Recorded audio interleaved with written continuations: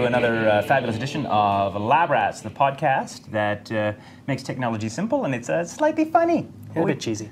A little bit cheesy. We tell some jokes and stuff. But today, well, first I'll tell you my name. My name's Andy Walker. I'm Sean Carruthers. And today on the show, we're going to talk a little bit about printers. Yay. How to buy a printer and what's inside and how it all works and what you should buy and what you shouldn't buy. Sounds good. I'm looking to buy a new one, actually. Are you really? Yeah. What do you have right now? I've got an old beater. Let's put it that way. Old inkjet or It's an old inkjet, yeah. All right. Well, we'll talk about the difference between inkjets and lasers and all-in-ones and all that kind of stuff when we return. This is a llama. It carries luggage. This is a burrito. It is lunch. This is Camtasia Studio 4. It makes screencasts. Now answer our trivia question. What screencasting tool is not woolly or made of beans? I'll be back at the end of the show with the answer.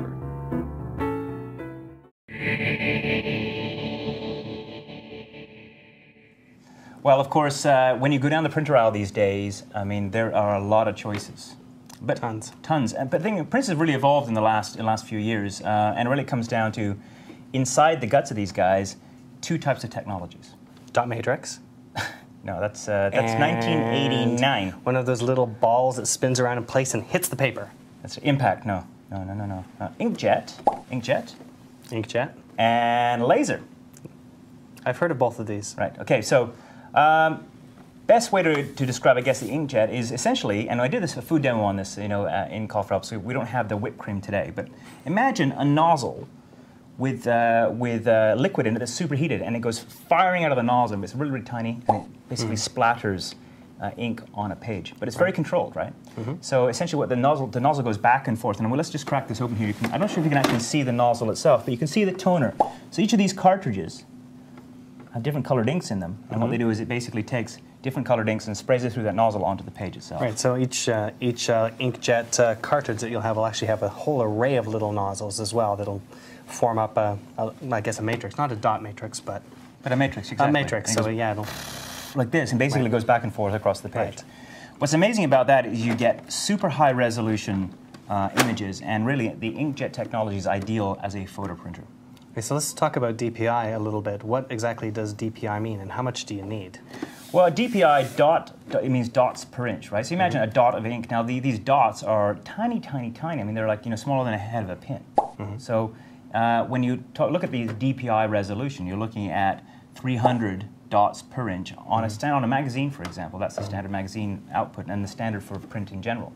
However, you'll find that some of these printers, especially the advanced photo printers, are doing up to 4,800 dots per inch. I think some of them may have even gone past that at this point. So the idea is you're squeezing more dots or more points of ink into an inch. And of course, the more elements of data you have, the better the resolution is at the moment.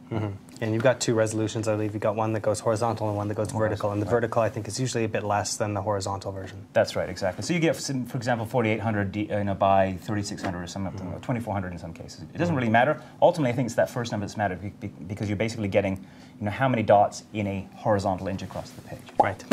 So, so how much do you need to have an image that looks like a photo? You probably need somewhere in the region of, I would imagine, 600 DPI. 600 DPI. To get a decent, resolution photograph. Yeah, that's not that much when they're selling things at 4,800 and above. Right. I mean, you can get a $99 inkjet printer now for that does 2,400 DPI right now. So it's not an issue. In fact, these days your resolution, unless you're really looking for super quality photo, you really don't have to think about it too much. Pretty much every single inkjet on the market is going to give you a great photo quality. Right. So this is sort of like megapixel at this point. You've hit a certain point that's near photorealistic when it's on the page.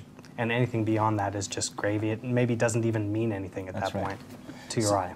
You're right, exactly. Your eye kind of sews it all together. Now, there is a couple of, you can start with a $99 inkjet printer. In fact, I think they're even $49 right now. Some of them you can get for free with the rebates. Right, because they make all their money on the toner.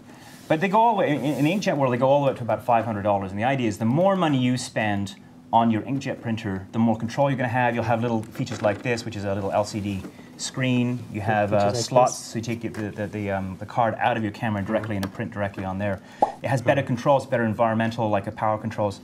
things like that. So it's actually worth, and the more money you spend, the faster the print comes out of the machine as well. I mean, you're still looking at, if you want to print out an 8x10, you know, you're looking at still about a minute in high resolution. So, you know, high quality, I should say. Yeah, that's one thing that's worth mentioning. No matter what you're looking at, the pages per minute that are rated on that printer versus photographic output. Yes. Because when you get one of these things, it might say 22 pages per minute, but you're not going to be shooting 22 photographs out there at full resolution. That's draft quality. Now, draft quality basically means very sparse ink, very, you know, low coverage, that kind of thing. So, and that'll likely be a document too with text on it rather than a photograph of any kind. I always divide that number between 4 and 8, especially in inkjet. And so, I mean, you know, if they're saying 22 pages per minute, you know, then you can basically guarantee it'll be no more than 4 pages per minute on high quality, and probably less than that. Yeah, they tinker with those numbers something fierce. It's like ideal conditions, ideal environment, and almost no ink on that page. Now, when you buy one of these guys, they have multiple ink cartridges. So you can see in this one here that we have an black ink cartridge there, and then we have 1, 2, 3, 4, 5 different ink cartridges. They're very specific to colors. And the more inks you have, the more money you pay in toner, but also, too, the better the image quality is. Now, on some cases, for example, this is a multifunction here, so we can open this up. And I'll show you that this... Above the control panel. There we go. All right. Okay, there we go. Michelle, if you can stick your head in there, or stick the camera in there, you can see here that there is actually 2 ink cartridges. There is here, Sean, the color cartridge, and there's a black cartridge right there. Right, and that's the standard for the longest time with color inkjet printers was 1 color and 1 black. That's right. And with the new photorealistic printers, they have broken that up into multiple colors. Now, one of the first things that happened was they took that color cartridge, which contained your cyan, your magenta, and your yellow, and then they broke those off out into 3 different cartridges so that if you are printing nothing but blue skies, for example, you won't waste all of the cyan or the magenta and yellow. That's why this is fabulous, because you know, you do a lot of blue sky printing and this cartridge is going to run out, right? So you just pull that out, and that's $20 replacement, and put a new one in, and that's really great. Because the other ones, the all-in-ones, could be $50, $60, and if you're only printing with 1 color most of the time, then you're wasting an awful lot of that ink. Absolutely. And some of the new ones that are even more photorealistic will break your black out into grays and will break your shades of color into even more. So you can get 8 cartridges in some of these new printers as well. That's right. Now, inkjet's not the only technology. I think it's probably the best technology for printing photographs, and I would say actually the best photo reproduction printing technology on the market today. It's not ideal for if you're in business and you want to do a lot of black documents. The cost per page is going to go way up because, of course, the toner is relatively expensive, and you can be paying up to about 25 cents per page. Yeah, when you're saying toner, you're meaning the ink. I mean, sorry, toner is the wrong word, actually. It is actually liquid ink. We'll talk about toner in a minute on the laser end of things. Yeah, and let's talk about ink, actually, while we're on that topic, about the differences between the two. There's dye-based and there's pigment-based ink, and they're used for 2 different types of prints as well. Is there? I don't know. Well, if you are printing a lot of photographs and you want them to last a lot longer, then you probably want pigment-based ink. Dye-based ink, if you put water on that, it'll just run off, and you'll get a smear of colors. Pigment is like ink, like coming from a ballpoint pen. You'll just write it on there, so you're going to get onto the basically page. 75 or 100 years worth of life out of your Even photograph. 200 years under archival conditions, which basically means putting it in a sleeve in a temperature-controlled environment, out of the sun. In the Royal Museum box. in London. Right. In an air-conditioned situation. Yeah. So, but yeah, you may have noticed if you printed stuff on the an old-school printer that used dye, that the print will fade if you have it in the sun. So you put it up on the wall, your picture of your kids. Right. A couple months later, it's toast. So. Right. Okay. So pigment will help that. Now let's get these this guy out of the way, because I want to pull this laser into front and center, because people still ask me about laser all the time. You know, should I buy a laser printer? Is it better? Thank you, Maurice. Thank you, buddy. All right.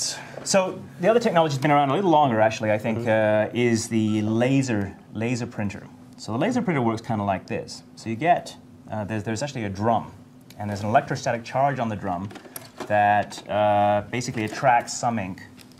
There you go. Here's your drum. And repels other ink, basically using a charge. And what they do is it rolls a piece of paper against that to take that ink, which is actually your text, right, or your images or whatever, and it gets fused to the surface of the paper using a combination of heat and pressure. Actually, it's pressure in some and heat in the other combination. So let's put that back in, and let's take a. You're going to see the toner looks like a lot different than. Getting all these things in the right place can be a challenge sometimes. I know. Oh, the ring button, right? You have to push this here. We'll open this up. Reach inside, and as you can see. So there's your toner right now. This is only a black laser printer, but in here is actually a lot of powder. It kind of looks like black soot. And this is what gets laid onto the paper when it is printed. Put that back in.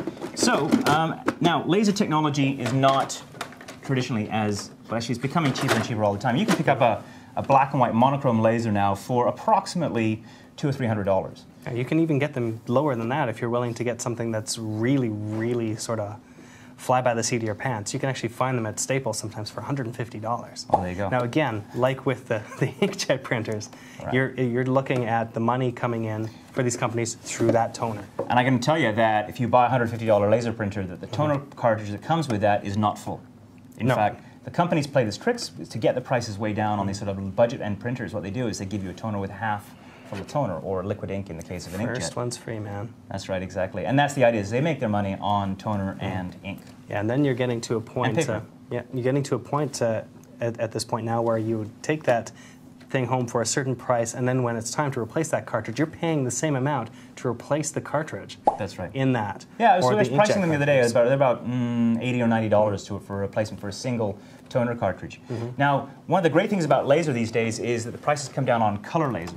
And color laser works exactly the same way, except that you have 3 cartridges, and you just so different colored inks come out of each cartridge. In some cases, you have 3 colors plus black. Right. So again, cyan, magenta, and yellow. And yellow, exactly. Yeah. Now the problem with that, of course, is that if it's $80 per cartridge, times 4, that's $360. It adds up. Which is probably more than your low budget printer. But although I have to say that the color laser printers are, they are absolutely starting at around $300 or $400 these days, and they go all the way up to about $800 or so. But you get about 4 pages per minute of color, which is fabulous. They're also, give you beautiful business documents, and they're relatively fast. I said against, for example, the inkjet, and the cost per page is about 2 or 3, maybe up to 5 cents per page as well. Right. So you'll get nailed when you go and get that cartridge, but it'll last you for quite a few pages. So if you're running inkjet cartridge, you may get 100 pages, maybe, out of something like that. Depends on how much of each ink you're using. But when you're using one of these cartridges in a laser, it's thousands. Yeah, so maybe 1,000, maybe 5,000. All right. On that note, let's pause, and we'll be right back with final words. At the top of the show, we asked you, what screencasting product is not woolly or made of beans? Is it A, a llama, B, a burrito, or C, Camtasia Studio 4? The answer is Camtasia Studio 4. Learn more at ces.techsmith.com.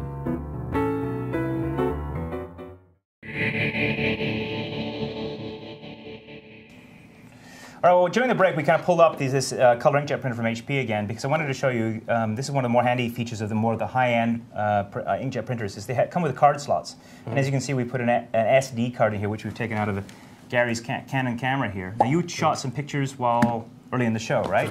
So we pulled up a picture there, and as you can see it, we can actually see this on the screen. And I'm going to push the print button, and it's going to print on this beautifully sparkly photo paper. Now this raises the cost of your prints drastically, and this stuff is not cheap, right? No, and you need paper that's specifically formulated for photos in order to get proper photographic reproduction, because the way the ink hits the page and soaks in, if you put too much ink on the page like you would with a regular photograph and you do it on regular paper, it'll just soak and bleed and it'll look awful. So I'm a big believer in buying the same, if it's an HP printer, buy HP paper and HP inks. I think it's a racket. Right. It's a total racket because they formulate it so that it doesn't work with other people's photographic paper. Right. And so you have to be locked in. I've tried actually non-branded stuff, and the results aren't as good. They spend a lot of money investing in the paper and the ink and the printer technology together. I agree. Still a racket.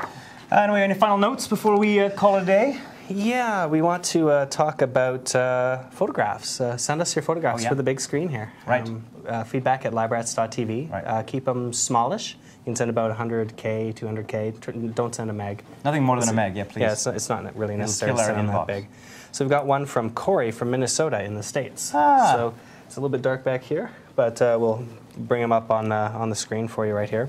So he likes the show. Great. And good to hear. Great. Well, so keep those photographs coming. We love to see you guys and your cats and your dogs and your spouses and your, I don't know, frogs. Who knows? Whatever. Send us pictures and send us with you in them, please. Yes. All right. Well, that's it for me. My name's Andy Walker. And I'm Sean Carruthers. And we'll see you next time. Are you ready?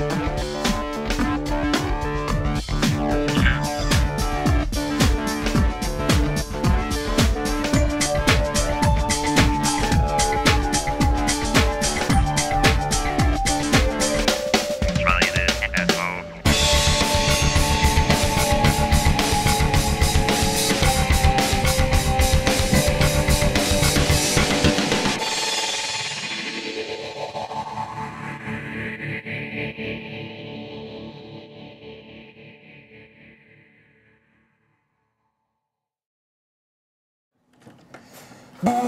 Oh, look how pretty the picture is. Oh, look! Your shirt is as loud in here as it is in real life. That's because it's HP Loud branded orange cartridge printer thingy. I think you're and your hair. running a little bit low on pretty ink.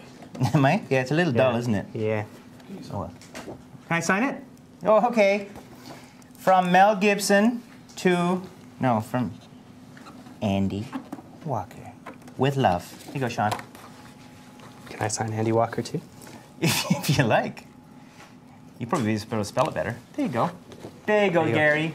Hooray! That'll be $5. That's right.